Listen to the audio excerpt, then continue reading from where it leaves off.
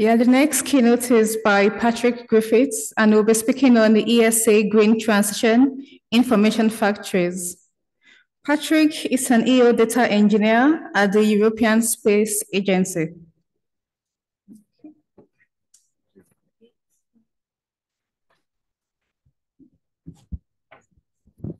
Hey, good morning, everyone.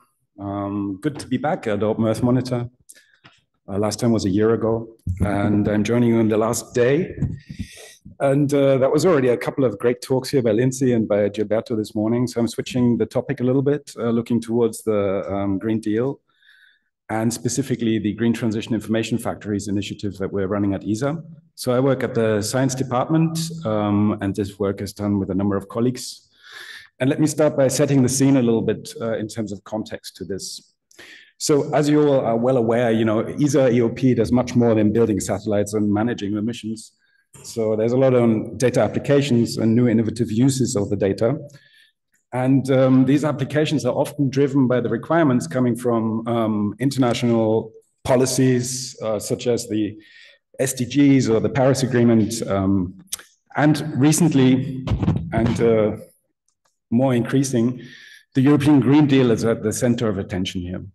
And you're well aware that this is a very far-reaching policy, reaching into agriculture, energy, pollution, air quality, mobility. So it's very broad.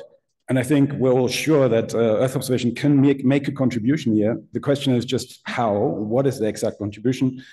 How can Earth observation contribute to this common objective of carbon neutrality for economy and society? So that's kind of the context. And here ESA has initiated this Space for Green Future Accelerator concept. So this is a co-governed, independent, non-profit partnership of green transition actors. So government entities, businesses, NGOs, and so forth. And it's about bringing together new funds in a non-for-profit organization that we can then use to scale these solutions for the green transition to really make impact. So that's the larger thing that was started a year ago, and this is now taking up pace. And the concept of action for the Space for Green Future Accelerator is that there are these Pathfinder activities. This is basically the research and development work we're doing. And then there are the seed activities, which are meant to develop and demonstrate new applications and new solutions for the green transition and general sustainability impact. And that's what we need this accelerator for, to really scale this beyond ESA programmatics and typical ESA budgets. So that's kind of the concept for the Space for Green Future Accelerator. And one of these seed solutions that we've developed here is the Green Transition Information Factory. So what is this about? The Green Transition Information Factory is, on the one hand, about showcasing and demonstrating the value that Earth observation, together with other interdisciplinary technologies, can bring to address the information needs in the green transition, right? So it's really about this, supporting decision makers and various people to make better decisions in the context of the green transition. It's also about enabling various users, including citizens, industry professionals, to engage in the public debate and the discourse on the green transition. So it's really about empowering people to get involved and come up with better decisions. And then it's about developing innovative and dedicated capabilities for the green transition. And this includes, in this case, new dedicated value-added products, indicators, interactive tools, and then also at the end to transform these into reproducible services, which is a common objective of many of us here. And I'll show some more details on that later. So with the initial development of the demonstrator that I'm showing today, we cover these 5 domains. Of course, the green transition is very broad. You could add more. But these are the ones that we think are priority, where we can really make an impact. And so this is energy transition, mobility transition, sustainable cities, carbon accounting, and a larger EU adaptation services domain. So as I said, we've developed this demonstrator for the country of Austria, pretty much beginning of last year in spring 2022.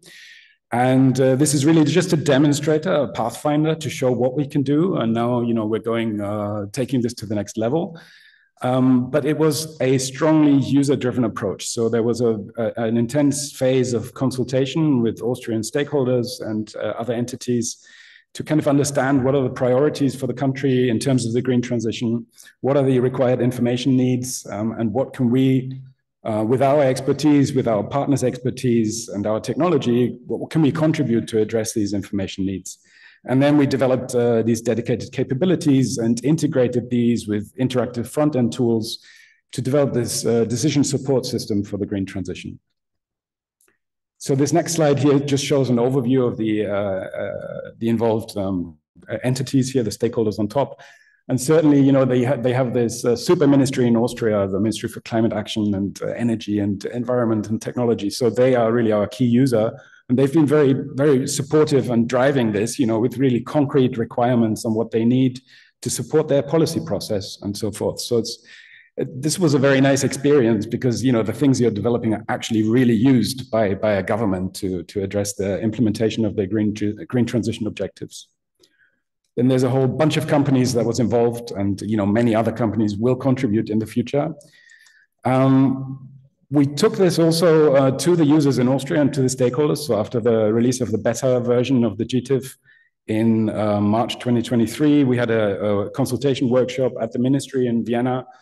And this was also a really good experience. So 40 organizations invited, 125 attendees, and, you know, intense discussions and workshops, and about 50 new resulting requirements on how to further enhance the initial set of capabilities that we have implemented.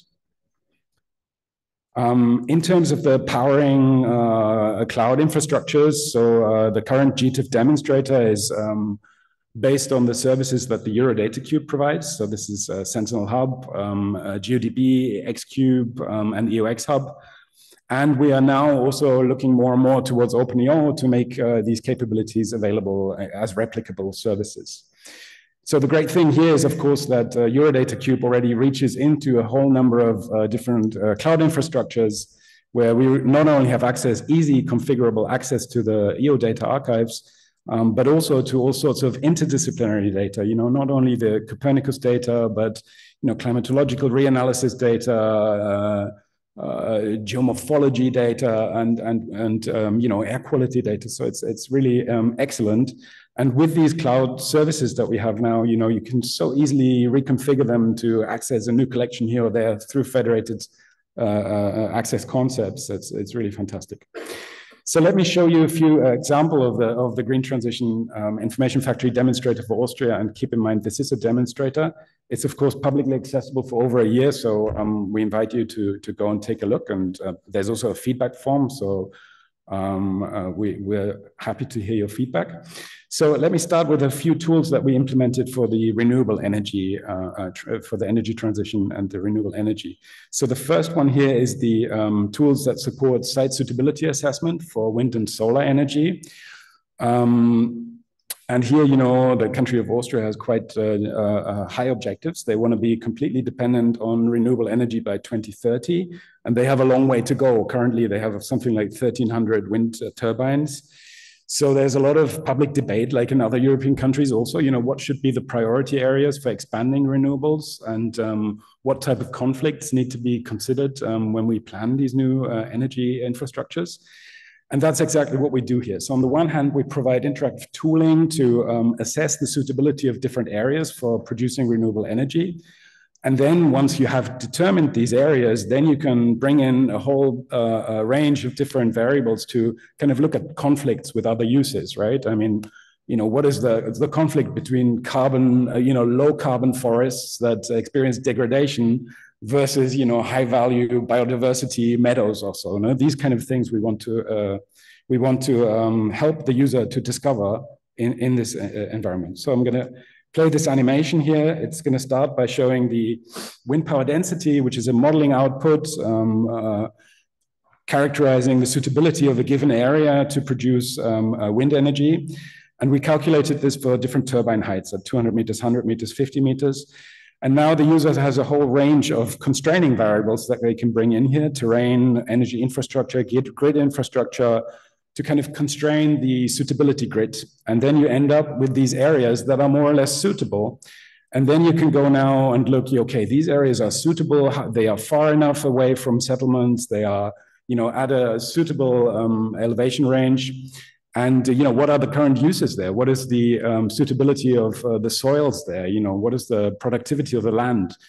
And all of these data sets, as I said, integrated through simple configuration changes. And this is a really big advantage, especially for most of us in the room. This is like standard WebGIS operations, and also not so breathtaking. But you have to keep in mind that these people in the ministries, they don't look at maps, So when they discover that you can actually like overlay and intersect different products, they're like, wow, So this is really very helpful for them, and it's presented in a very intuitive way, so that that they can really explore this without having to set up any GIS environment or so.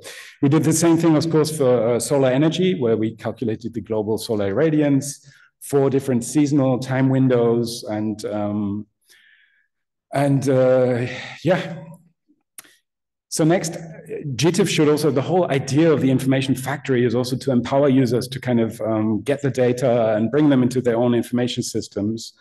And, the initial kind of functionalities that we implemented for this are, for example, to export the best zones that you get out of your site suitability assessment into a GIS, or to export, also to summarize the analysis that you've performed in a type of infographic that you can then use in your communication exercises and your own policy work. This is the demonstrator. This is the first set of capabilities, but this is really the idea that we kind of empower users to gain information, gain insights, and use them in other contexts then. So the next example here is the detection of wind turbines. This is a classical machine learning based convolutional neural network approach using this late seasonal Sentinel-2 imagery with low SAN angles where the wind turbines cast a long shadow, and the CNNs pick this up quite nicely. So this works well. I'm not sure what the contrast is like there, but you see it here in the orthophotos there, the casted shadow. So, this works quite well. And, we still have a 20% commission error, so we're still working on improving this. But what I would like to highlight is, I always thought that Western European countries, they know where the windmills are, right? There's no need for this. But actually, it turns out that our complex government administration, the different offices have no idea about new wind turbines. It takes years until the information trickles down to the respective offices. So this was surprising that stakeholders in Austria and other countries said, this is really important for us. We need this capability to routinely map increases in energy infrastructure so that we understand the dynamics, we know what's going on. So we've finished the first iteration for the wind turbines. For the PV farms, we're still struggling a little bit. The model is not perfect, but we're gonna now use kind of, temporal aggregations of the SWIR bands in Sentinel-2. I think it's gonna get better. And we are now transforming this into a replicable on-demand service so that we can run it for any country, anywhere in the world using OpenGeoHub platform. Of course, there's an aspect of transferability. I didn't talk about that. That's another topic. Okay, this is another example here for the hydro energy, for the reservoir monitoring. So, it's quite interesting to look at the interplay of solar energy production, wind energy production, and the temporary storage capacity of hydro reservoirs. And this is what we implemented here, basically using, where possible, Sentinel-3 altimetry data to measure the lake levels. But, this is not a carpet mapping mission. It has a kind of sparse observation grid. So, actually the intersection with water reservoirs in Austria is only for like 10 reservoirs or so. For the rest of the reservoirs, we implemented a surface water mapping that we then convert into energy equivalents using Sentinel-1 and Sentinel-2, which works really well. And any new acquisition is basically processed, and we get this nice time series of lake level changes in these reservoirs. Next examples here are for the sustainable cities domain. There's a number of tools here. The first one you're going to see here is the green roof impact score. So this looks at urban heat island trends in cities, and then provides a index, for the value and impact of converting a conventional roof into a green roof in terms of impact on cooling in these cities. So this is a very nice feature. And then the other thing that we did here is, of course, also the detection of individual PV panels on rooftops using high-resolution orthophotos, and we also calculated the suitability of a given rooftop for energy production, considering different solar conditions, and also considering the actual roof geometry and the shading conditions in the city. So I know that Google recently rolled out the solar API, right? So we're looking at that, but I think we're going in the right direction with this. Just a couple of ideas from the mobility transition domain. So this is the correlation explorer for human mobility data. So, data based on the movement of smartphone apps and their location. So we can extract the human presence in different areas. And then we aggregated these mobility data to the same grid as the Sentinel-5P atmospheric parameters. And then we basically provide a tool that allows you to explore the correlations across different main transport axes and different air quality situations. And this is not perfect yet, but it's pointing in the right direction. And to our knowledge, it's the first kind of tool that brings these two variables together in an intuitive way for people to explore. And we're not at the end here, right? So this is continuing. Just a few examples here from the EU adaptation services. So GTIF is open for integrating and showcasing developments from other contexts. So at the beginning here, and the animation will run through again, you actually saw something that was here developed by your colleagues at Eurac and other colleagues. So the Alpine Drought Observatory, which is an excellent science product and very nicely presented and also very nicely made accessible on the cloud. So we integrated some elements of the ADO, the Alpine Drought Observatory. Then we have some dynamic products here on the snow water equivalents that we want to link to the hydro reservoir and the storage production and the energy forecasts of these hydro plants. We also integrated the land surface temperature heat explorer, comes from GeoVil. So this is based on ecostress aggregations. And, I think there's a very nice kind of learning effect here when people who are not so familiar with this type of geospatial data, when they do the overlay with land cover, and they suddenly see, wow, all of the hot areas coincide with the open agricultural soils and the urban areas. So again, this is, nothing new for us, but for people in policy or in non-science disciplines, it's quite interesting to better understand this. So I invite you all to go and explore this a little bit and provide feedback and let us know if you have anything that you would like to have integrated here. I think it's getting quite a bit of publicity and attention, and we're happy to integrate. We don't want to reinvent everything. So if you have good components that you think could be integrated here, let us know. So I told you that we're moving beyond the Austrian demonstrator. There's a lot of work with Austrians. Now we need to step back a little bit. And we have just launched this GTIF Kickstarter's invitation to tender. So this is the next phase of the GTIF activity. And we will place 3 new contracts that will each develop a set of new innovative capabilities for initially within the first 6 months for a new national showcase. But then for the remainder of the 2-year period, they will work on the robustness and scalability of these methods, and then demonstrate them in 3 multinational showcases where we look at these indicators and information insights basically across national borders, which will be very interesting. And then there is also, the defined goal here at the end of this activity to transform all of the suitable capabilities into replicable on-demand services.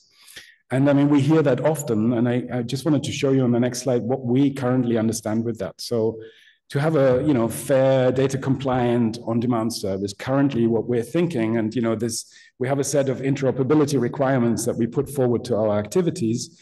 And what we currently understand with this is, first of all, to refactor, re-implement the algorithm or the workflow, following one of our interoperability community best practices. And currently this is the OpenEO API, OpenEO process graphs, and OpenEO user-defined processes, which have very nice properties in terms of abstracting things like data access, in terms of providing the analytical building blocks that can be executed in different cloud backends that support the APIs. So that's a very, that is certainly a very convincing community best practice for the implementation.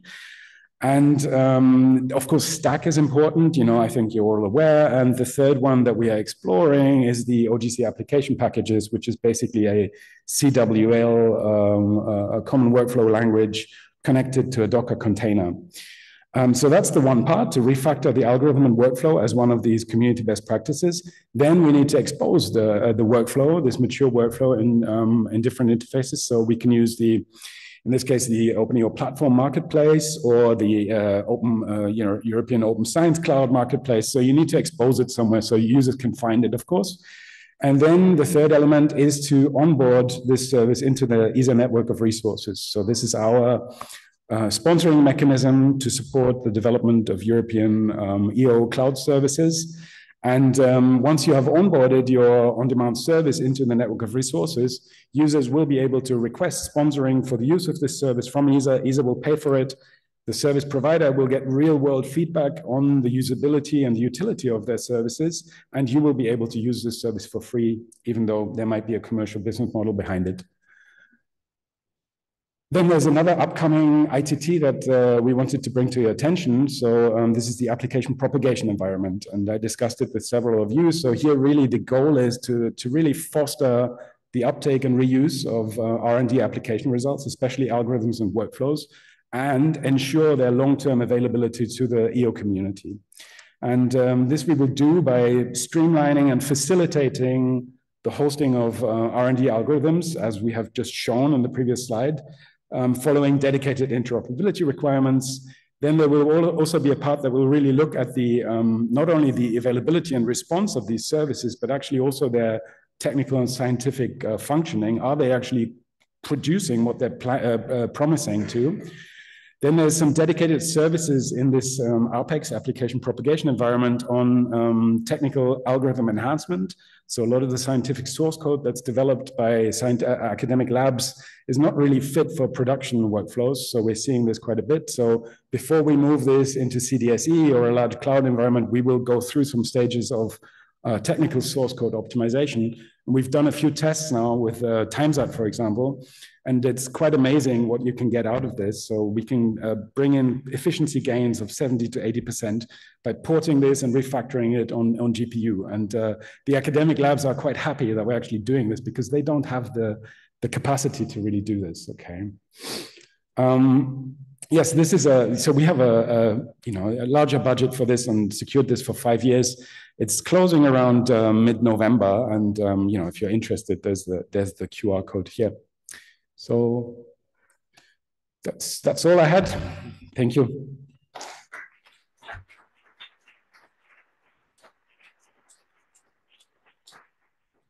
Thank you very much, Patrick. Anyone has a question? Questions, comments?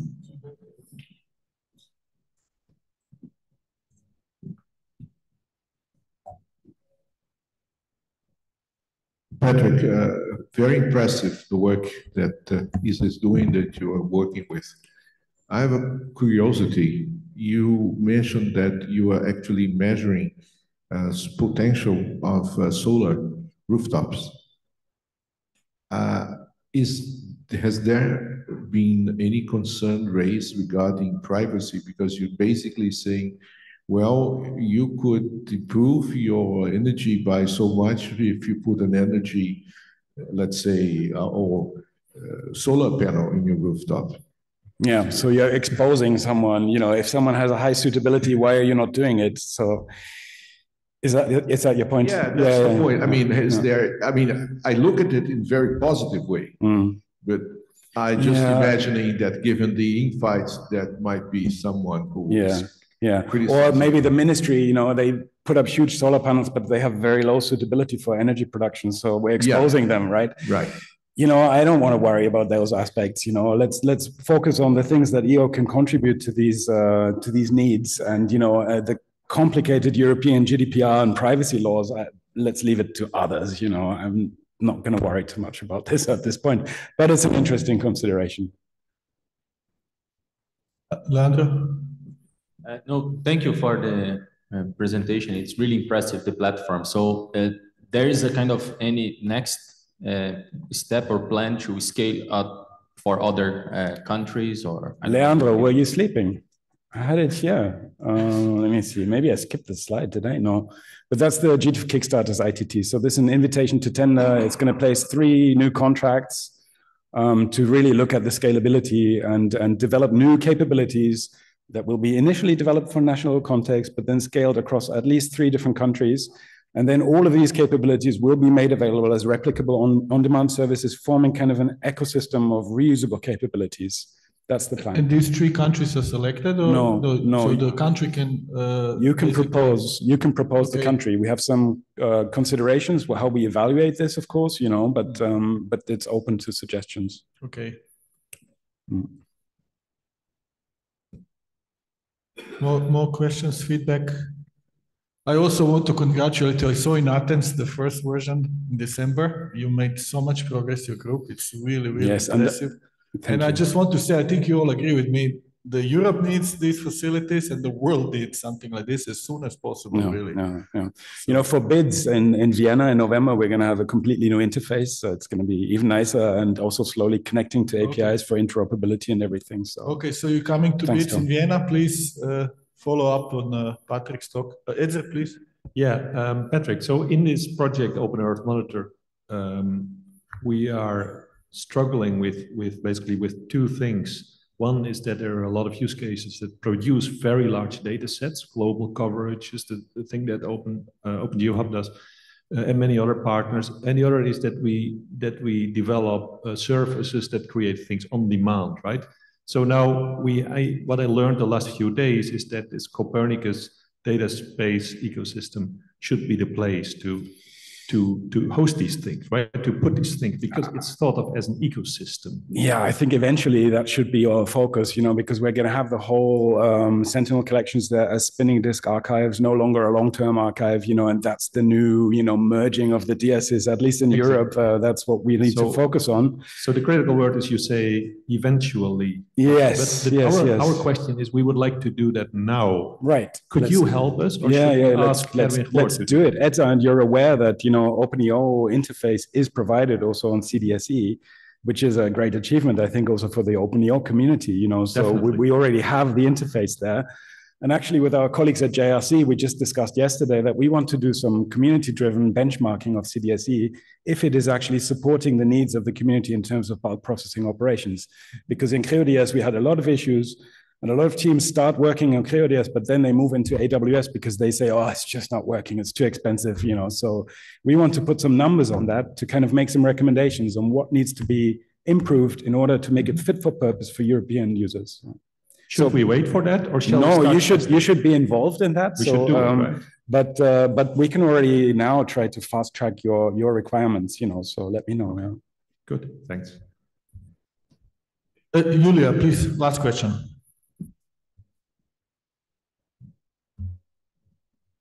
Thanks, Patrick, for this great presentation. So for me, it's still not very clear, this demonstrator for Austria. I understand there's these Kickstarter projects now, but what is actually the long-term goal or maintenance? Like you said, like you worked a lot with the ministries and they were blown away about the capabilities. But what will be, do you want them to use it? Will they then subscribe for it to use it? Or who will finance it? Yes. So the idea is to have it less, dashboard-centric approach as we have right now. So really, we want to kickstart the development of these GTIF instances in different countries to get them started. But in the case of Austria, we want to hand this over to them. They should take ownership. They should take over the operations of this. And maybe we provide some technical, some consultancy support to them.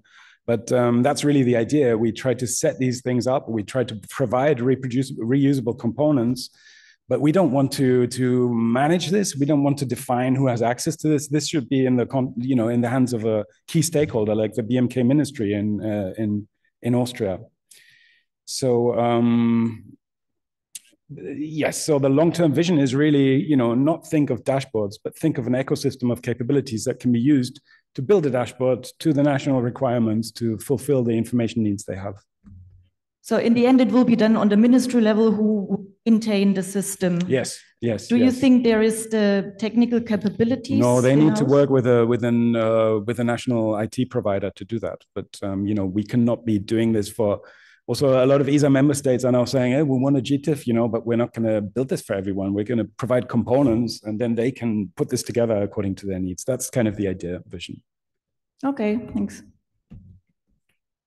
Nakem, she has something. Thank you, Patrick, so much.